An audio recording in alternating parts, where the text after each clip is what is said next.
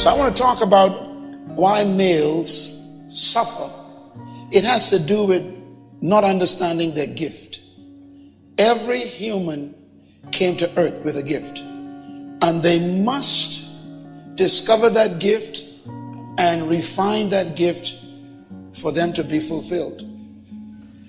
I want to ask you a question, and that is, what is in your life's blueprint? This is the most important and crucial period of your lives, for what you do now and what you decide now at this age may well determine which way your life shall go. When a male is struggling with what his gift is, it affects the woman. Your gift is your source of significance. Do you know what every male in this room wants? He wants to be significant in the eyes of his wife or his family. Do you know what men call that? Respect. The number one motivation of a male is to be respected. To be respected means that you are perceived as being important, significant. Inspiring habits. Well, gentlemen, I'm telling you how to become respected. Find your gift. And whenever a building is constructed, you usually have an architect who draws a blueprint.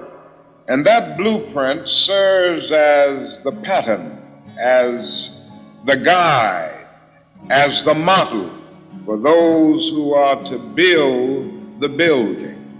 And a building is not well erected without a good, sound, and solid blueprint. Now, each of you is in the process of building the structure of your lives. And the question is whether you have a proper, a solid, and a sound blueprint. Because your gift makes the women in your life have meaning. It gives them meaning. It gives you meaning, but it gives them meaning also.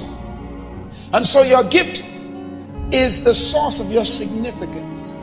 What made Michael Jordan significant? It wasn't what school he went to or, who his parents are. It was his gift. A powerful gift. When a human finds their gift, they will make it anywhere. Are you listening to me? You cannot fire a gift. This is important for men, because you see, when a man loses his job, he loses his head. Why? He confuses the job with his gift. He confuses the job with his work. You don't go to work. You go to a job. And the job might be there or might not be there. You need to ask God, what is my gift? And I want to suggest some of the things that should be in your life's blueprint. Number one in your life's blueprint should be a deep belief in your own dignity, your own worth, and your own somebodyness. Don't allow anybody to make you feel that you are nobody. Always feel that you count. Always feel that you have worth. And always feel that your life has ultimate significance. Now that means that you should not be ashamed of your color. It's very unfortunate that in so many instances, our society has placed a stigma on color. Ashamed of themselves. Don't be ashamed of your color. Don't be ashamed of your biological features. I throw away negative thoughts. Somehow you must be able to say in your own lives and really believe it, I am beautiful. Write this down, please. The key to success is, first of all, not to seek success. The key to success is to become a person of value. That's how you become successful in the human terms. The more valuable you make yourself, the more successful you'll become in life. So stop trying to be successful and try to become valuable. Why? Money is attracted to value. If you want plenty of money, don't go after money. Make yourself valuable. Money will find you. Money is attracted to value. The more value you give yourself to the world, the more the world will pay for you. Do you know that the greatest entrepreneurs in history, like Steve Jobs or Bill Gates, who created software, they created them at home. In his garage, the guy built the first desktop in his garage. What you doing with your garage? Well, I'm waiting for opportunity. The opportunity is in your body. Think, man. Now, in your life's blueprint, be sure that you have that a principle of somebodyness. Secondly, in your life's blueprint, you must have as a basic principle the determination to achieve excellence in your various fields of endeavor. You're going to be deciding as the days and the years unfold what you will do in life, what your life's work will be. Once you discover what it will be, set out to do it and to do it well. You know, God never gave Adam a table, never gave Adam a chair, never gave Adam a house, even ain't give him clothes. Why? God hid the tables in the trees. I wonder what's hidden around you, right in your yard. And if you ain't married yet, man, listen carefully. If you have a woman in your life, you get married, if your wife knows that you can never get fired, she'll always be secure. How do you become immune to firing? Find something they can't fire. You were born a male, but you must become a man. Being male or female is a biological reality. You didn't choose that. But whether you become a woman or a man is a choice. What makes a male a man? What actually makes him a man? And why is manhood important to a woman? You know, when men don't know who they are, women are in trouble. The key to a man's manhood is his work. Man's work defines him. And I say to you, my young friends, that doors are opening to each of you. Doors of opportunity are opening to each of you that were not open to your mothers and to your fathers. And the great challenge facing you is to be ready to enter these doors as they open. Let me say something about work. If a man is not happy with his work, he won't be happy with his home. Work is more important to a man than a woman. If a man isn't working, he's disoriented. He becomes disillusioned. He becomes confused. God gave man work before he gave him woman. Work shows up in the Bible in Genesis chapter 2, verse 15. Woman shows up in Genesis chapter 2, verse 24. God didn't make woman until man had work. So the most important thing that a man really needs is not woman, it's work. A woman can never make you a man. Work makes you a man. What is work? The first commandment God gave man was work. The word work means to become. I thought it meant to do something. But the word that God uses is another word that we don't think about. It means to become. The word also means to manifest yourself. The word work is also defined in Hebrew as to reveal yourself. When God took the man, put him in the garden, God told the man, reveal yourself. Reveal yourself. That's work. Another way to put it, work means to fulfill your assignment. Let me see what's on the inside of you. Show the world what I hid in you. Work means to become yourself. In other words, work means to perform your function. When a bird is flying, God calls that work. When a fish is swimming, God calls that work. When a seed is becoming a tree, God calls that work. In other words, when you are working, you are at the greatest level of fulfillment. Work. And move so you can grow, so you can get on with your life.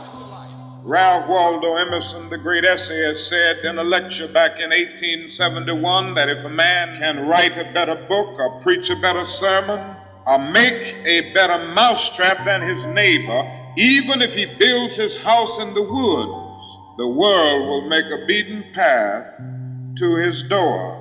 And so I would urge you to study hard, to burn the midnight oil. I would say to you, don't drop out of school, and I understand all of the sociological reasons why we often drop out of school. But I urge you, in spite of your economic plight, in spite of the situation that you are forced to live so often with intolerable conditions, stay in school. And when you discover what you're going to be in life, set out to do it as if God Almighty called you at this particular moment in history to do it. God made the man, the male. Then God gave him work. Then God said, it's not good for this man to be alone. I will make him a help suitable to help him. To help him with what? Work. Women were created to work, but they were created to work with the work of the man. So if a woman was created for the purpose of working, but her work is to work with the work of the man, and the man can't find his work, then when the woman shows up in his life, you got two problems. She comes to help him, do nothing. The reason why a lot of women are working on their own and doing their own stuff is because in many cases they cannot find the man who knows his project. Do you know what a woman really wants? She wants to help her man succeed. She does. But most of the time the man don't know what he want to do, or ain't doing nothing, or ain't got no interest in doing anything, haven't discovered anything. So the woman is frustrated, and she got all these weapons and all this anointing, all this intelligence, all this wisdom, all this stuff she brings, and she meets this person who don't know what they do. And just don't set out to do a good job. Don't set out to be just a good doctor, or a good lawyer, a good school teacher, a good preacher, a good barber, or a beautician, a good skilled laborer. For if you set out to do that, you have already flunked your matriculation exam for entrance into the University of Integration. Set out to do a good job, and do that job so well that the living, the dead, or the unborn couldn't do it any better. Falls your lot to be a street sweeper. Sweep streets like Michelangelo painted pictures. Sweep streets like Beethoven composed music. Sweep streets like Leontine Price sings before the Metropolitan Opera. Sweep streets like Shakespeare wrote poetry. Sweep streets so well that all the host of heaven and earth will have to pause and say, here lived a great street sweeper who swept his job well. You know, nothing to me is more beautiful than watching a man who found his work have a woman in his life helping him do it. It's the most beautiful picture. The male was commanded to work, which meant that he was commanded to become himself. Every human was created for and with a gift of value. Every one of you, male and female, was created by God with a gift of value. And that is where you're supposed to lead, in that area of gifting. And your fulfillment is in that gift. Therefore, the male was given a gift. And you can never lose a gift. You know, the Bible says the call of God is without recall. In other words, once God gave you something to do, He never takes it back, even if you misuse it. If you use your gift of music to sing garbage, God allows you to keep the gift. Here's my point. Whatever gift God buried in you to come to the planet to manifest, you still have that gift now, even if you never used it before. You didn't come to the earth with a job or with a career. That's why they could fire you from your job, take it from you, or they can cancel your career by shutting down the company or making you redundant. But they cannot take your gift. And the Bible never says your education or your job shall make room for you in the world. If you can't be a pine on the top of the hill, be a scrub in the valley. But be the best little scrub on the side of the rill. Be a bush if you can't be a tree. If you can't be a highway, just be a trail. If you can't be the sun, be a star. For it isn't by size that you win or you fail. Be the best of whatever you are. Human nature cannot be cataloged, new and blazing stars of inspiration, from crippling circumstances, from a poverty-stricken area. Yes, you should know this because it's in your own city. There came a George Washington Carver to carve for himself an imperishable niche in the annals of science. The powerful gift, Proverbs chapter 18, verse 16. It says what? A man's gift makes room for him and will bring him before great men and kings. Never confuse what you study in school with your gift. They are not the same thing most of the time. Sometimes when you finally come to God, you realize you studied the wrong degree. Because he shows you your gift, and your gift was not what you studied. So you wasted 4 years and $50,000. That means once you come back to your purpose, you realize my degree was a waste of time. Because it's your gift that makes room for you, not your education. Finally, in your life's blueprint must be a commitment to the eternal principles of beauty, love, and justice. Don't allow anybody to pull you so low as to make you hate them. Don't allow anybody to cause you to lose your self-respect to the point that you do not struggle for justice. However young you are, you have a responsibility to seek to make your nation a better nation in which to live. You have a responsibility to seek to make life better for everybody. And so you must be involved in the struggle for freedom and justice. I call these the key principles of gift. Whatever God calls for, he provides for. God will never demand from you what he didn't put in you. Whatever God demands, he supplies. Whatever God expects, he injects. Whatever God assigns, he designs. Whatever God calls out, he puts in. These are important truth, principles.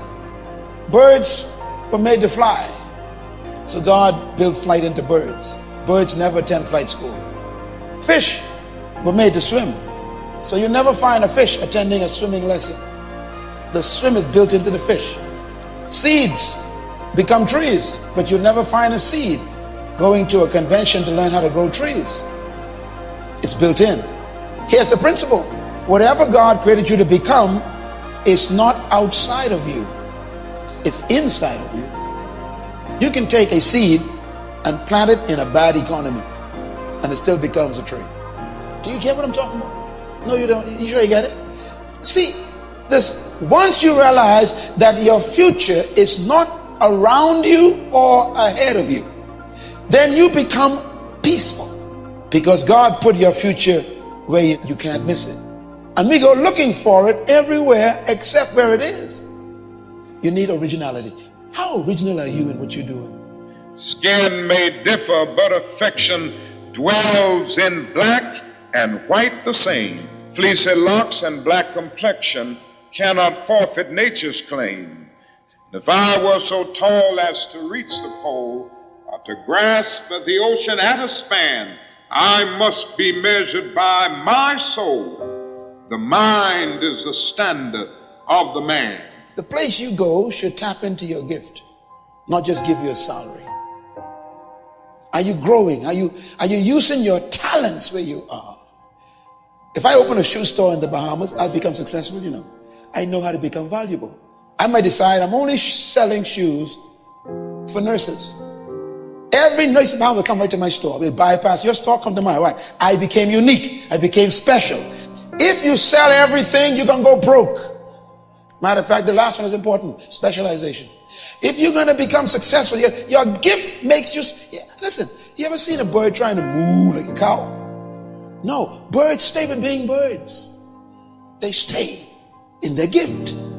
Even though the bird is trapped in the cage, it still could fly.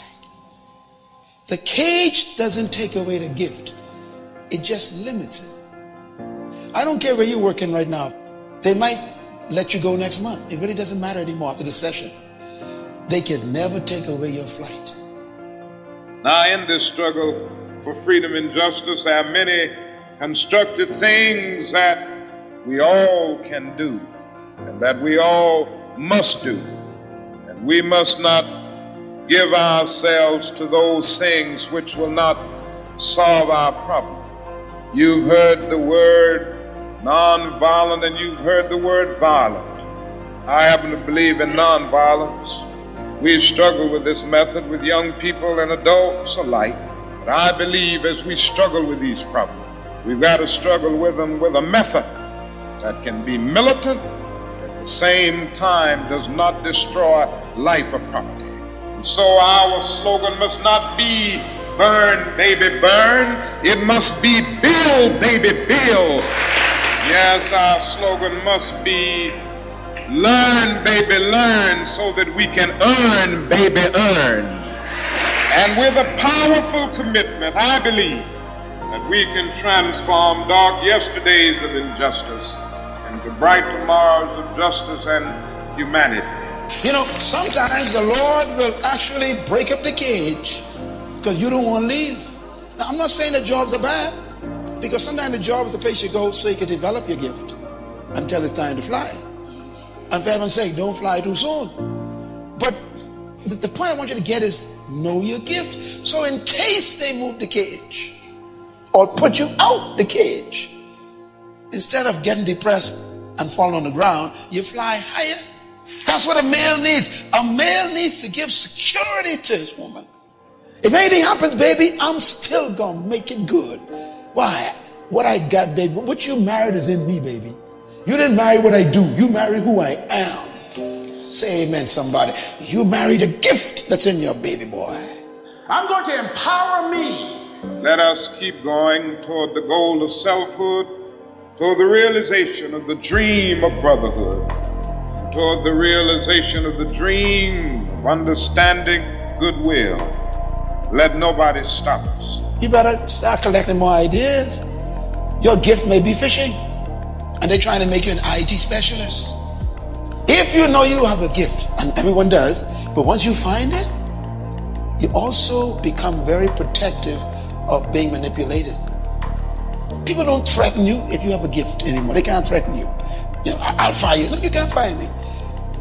You are privileged to have me working at this place at this time to use my special gift in your behalf to improve you. So behave yourself and pay me a little bit more money.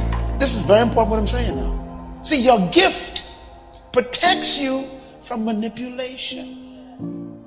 Here's what I mean by that. Inspiring habits. When you are aware of your gift, then you know that people don't love you because of you. What they like is what you got. You were born with the seed of greatness, and your seed is your gift is your leadership. You were born to lead in that area of gifting that you have, and you must discover your gift, which becomes your assignment in life, and that's what the woman comes to help you with. Life for me ain't been no crystal stat. It's had tacks in it. Boards torn up, places with no carpet on the floor, bare.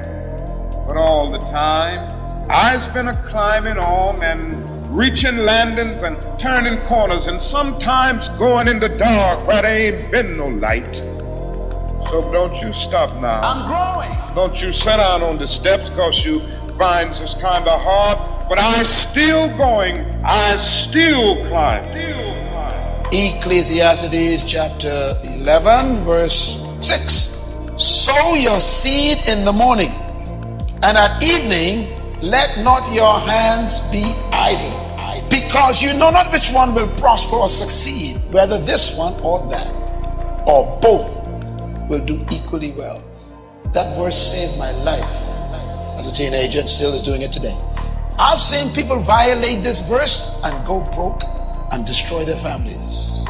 Let me interpret that verse for you. Sow your seed in the morning, that means go to work on your job. And in the evening, don't let your hands be idle. That means find something to do after you get off from work, start another job. Do your own little thing. It says, because you don't know which one will succeed. God doesn't want you to have two jobs. What he wants you to have is one job and your work. That means you shouldn't leave your job before you are secure in your work. He said, do both. Bahamas Faith Ministries was built while both of us were still working. Me and Pastor Richard, Pastor Henry, we were all working in different places. We didn't come into this ministry full time until it was already able to handle everything. You start work after you leave your job. And life for me ain't been no crystal stair. Well, life for none of us has been a crystal stair. But we must keep moving. We must keep going. If you can't fly, run. If you can't run, walk. We're not perfect. If you can't walk, crawl. But by all means, keep moving. I'm talking to you, man.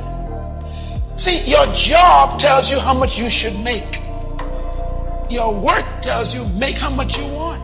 See, if you let your job become your only supply, you're in trouble. Because they ever take that from you, you collapse. Solomon says, go in the morning, plant your seed, and in the evening, keep working. You don't know which one will prosper you, he says, or even both. Hey man, you got a wife and kids. You can't experiment with an idea and walk away from a job that could take care of your rent and your stuff. Use the wisdom of the Bible. The Word of God says you do both until one of them outgrows the other. You can experiment with your family. You going to work tomorrow or you going to a job? You become successful when you refine your gift. In the name of Jesus.